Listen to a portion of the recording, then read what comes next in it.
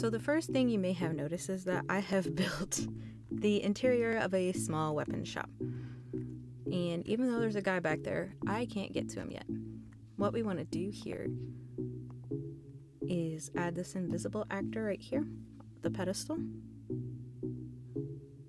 And we just, boom, click it, put it down. So when we walk over here, we can interact without, you know, having to jump the table and whatnot. Okay. Now, since he is a weapons dude, the first thing we want to do, remove action, is give you an option. So we're going to press, I've already named him Shopkeeper, by the way. If you haven't, it would probably help a lot if you renamed him something like Shopkeeper or Weapons Guy or something, you know, something that makes it easier for you to keep control of your screenplay. So we're going to say Shopkeeper gives choices for. So what to ask? We'll have him say, welcome to the weapons shop. How can I be of service? Next.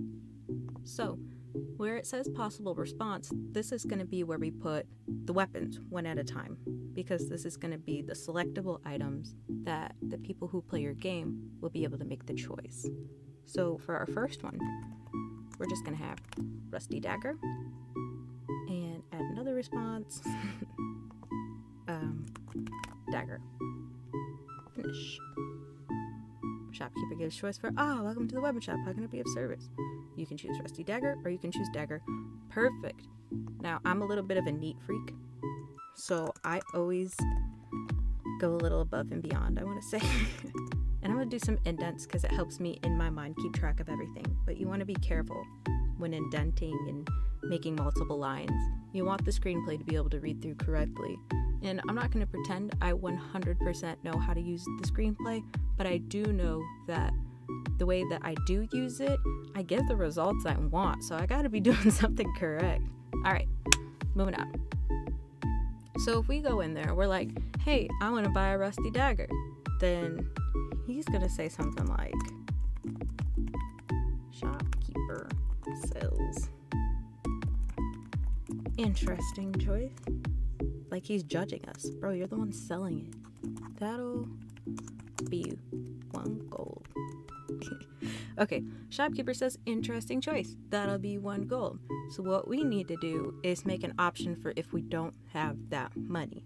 So basically, go to insert action, click on our hero because that's who it's going to be affecting. And we're going to say, let's see. We're going to click this little gem right here. Check if a number is smaller than the given amount. Perfect. That's what we need to do. Hero number of, the name of this particular number is gold. Smaller than 1 because we got no money or broke. Next. So this is how the screenplay is going to play out if our character does not have any gold. This is what we're going to get told. Shopkeeper's going to be like, sorry, pal. You don't have enough gold. Alright, so let's just test this out. Because currently our character has no gold. So we're just going to walk up. Welcome to the weapon shop. How can I be of service? We want the Rusty Dagger. Interesting choice. That'll be 1 gold. Sorry, pal. You don't have enough gold. Yeah. We knew that already, but it's good to see that the screenplay is working. So, what I want to do now is add another character. We'll just add her. Give her a quick name. Something small, like Nola. When touched. Now we need Nola to give us some money because it's going to help us test out things with this guy. But we only want her to give us 1 gold for now. So we're just going to be like, what do we name her? Nola. Nola says, hey there, I want you to have this. So kind of her. Or hero receives token gold. Very important. Hero number of gold. And I'll be doing it both ways just because I don't want to alienate anybody that doesn't necessarily type all the time like I do. I literally type all day, so it's easier for me. But I will be doing, you know, some clickety click click so that y'all can see how else it can be done. Hero number of gold increases with 1. And then we want our invisible actor. See, look guys, I'm doing it. Invisible actor says, you gained 1 gold. Now, where you have tokens or if your number is increasing, those don't show up on the screen. That's just for the screenplay, for the internal game to know. And it increases your value, it just doesn't tell you it does. That's why I like to use the invisible actors to help tell you what's going on with you. It's really helpful. Alright, let's try this. We're gonna go up to her. Hey there, I want you to have this. You gained 1 gold. Okay, now that we have our gold, let's go ahead and make that else option. We're going to be able to buy this rusty dagger. So the first thing we want to happen is we're going to have our invisible actor say, you hand over 1 gold. Exclamation. And we're going to say, hero number of gold decreases. Oops, decreases with 1 because we're paying him, so we need to make sure we subtract the gold so that this is a fair market standard. That's all right. Hero swing weapon ability. Damage becomes 0. So the reason that I do that is to zero everything out so it's all level playing field, even though I already have the character set to 0. What if she were to pick up a different weapon first, you know? I've got to account for that. So every time she loses a weapon or trades one, I'm going to have her lose the weapon and the attack points. It especially comes in handy with like enchantresses. That way, if your weapon is 12, then you're going to have 12 attack instead of not knowing how much you do or don't have or having the number keep going up exponentially. It's not fun when all you can do is win and decimate on accident, you know? You want to make it a bit challenging. You want it to be fun. We'll say hero loses token dagger. Oops. Let's do that correctly. Dagger.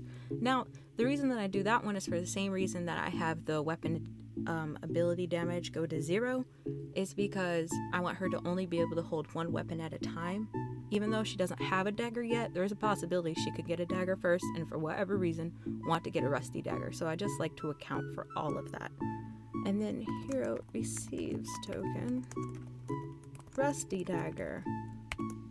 Excellent. You'll have to think like the people who play the game, not just the people who make it, because they can't see all that we do. They take hours and hours of work and they play it in 5 minutes or less. So, insert invisible actor 1 says, you see rusty dagger. Okay, I don't know why I capitalized that. You receive rusty dagger. Exclamation. We're so happy about that rusty dagger. Now, since you have the weapon and you have the token of the weapon, we're going to go ahead and turn on our swing weapon ability. Hero swing weapon ability becomes active. Yay! So what that means is when we're on here, you see like in this corner, now if you have attack on already, or if you are active, I'm sorry, not on, active, then right here you see a little sword, and if you don't have it active, you won't. I personally like to use the weapon shop to make that activated. Like there's no reason to have that button if you don't have a weapon yet. So now that ability is going to become active when you go through the screenplay. Not only is it going to be active, but our hero swing weapon ability damage increases with 2. So basically what this means is when you get this dagger, your attack is going to go up by 2. So after that, we want to know how much attack we just got from that guy, right?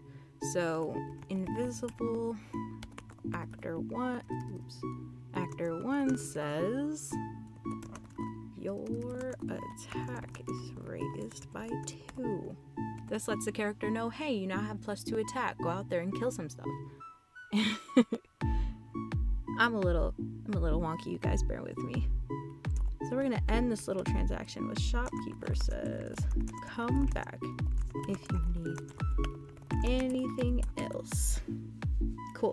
So now we're gonna test the screenplay, and we're gonna see if we get a dagger. Before we do that, I want us to step outside, because this is how we're gonna test it. Okay. We don't have the weapon yet, but we're gonna add some things for us to destroy. So I'm gonna add a B here. I'm gonna add the B here.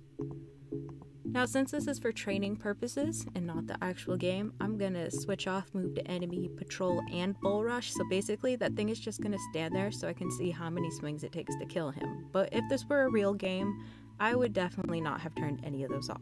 So I'm just gonna set his max health to 2 so that 1 swing kills him. And then for this guy, this little enemy, we're going to switch these off again. And we'll make his health, what's 2 times 3? 6.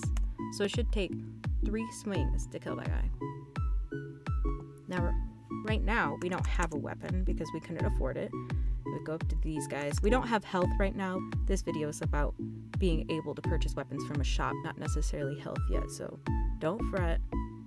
That video will be in the future. Alright, let's go inside and get this weapon so we can test it. Cool.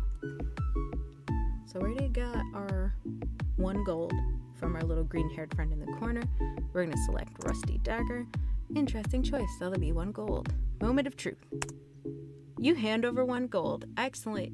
That means the screenplay read it and knows we got 1 gold from that green-haired chick off to the side, and we are good to go so far. You receive Rusty Dagger. Your attack is raised by 2. Come back if you need anything else.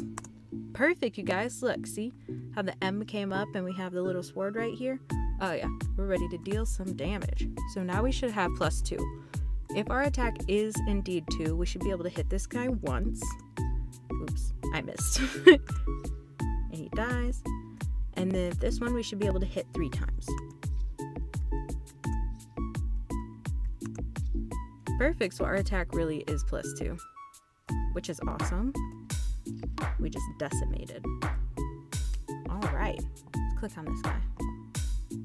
Exciting, right? It's super fun when you see like all this work that you put in backside and you really get to go play it backside. It sounded so weird, you guys. I'm sorry. Alright. So what we're gonna do now is copy most of this over so that we can have a choice of weapons.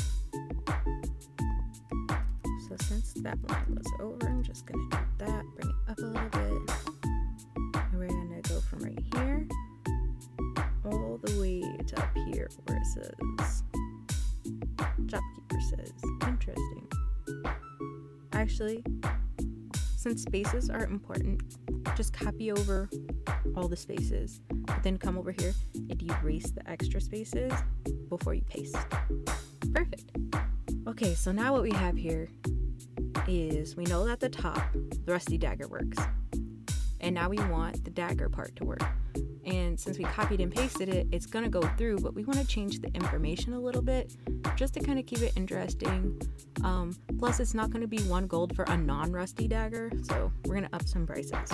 Shopkeeper says, we'll have him say great choice this time. Great choice. That'll be 5 gold. So if hero number of gold is less than 5, I put 15, you guys, is less than 5, shopkeeper's gonna say, sorry pal, you don't got enough gold. Okay, so let's change all of these where it was saying 1 and all that stuff before to 5. Hero number of gold decreases with 5. Hero swing weapon ability damage is still gonna become 0 because we don't want 2 added on to what we had before, right? So we're gonna leave that.